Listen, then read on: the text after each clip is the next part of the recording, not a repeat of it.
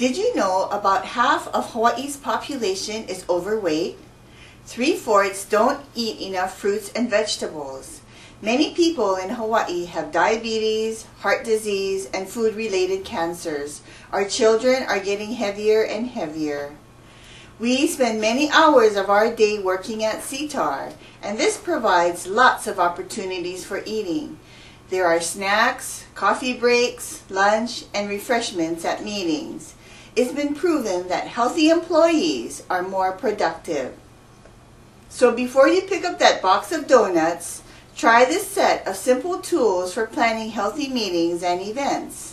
Extension serves our community, and that includes you.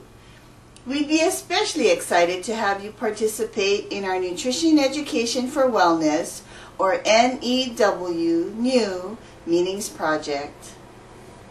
The goal is for you to make healthy food choices and physical activity a part of the normal daily routine at CTAR meetings and CTAR-sponsored events. As a participant, you will get to attend a nutrition workshop to learn tools for planning healthy meetings and events, receive weekly nutrition factoids via email that will provide practical tips for putting wellness into action, and the opportunity to complete a behavior checklist at the start and end of the project. The total project will take about 2 months, and whatever you learn is yours to keep.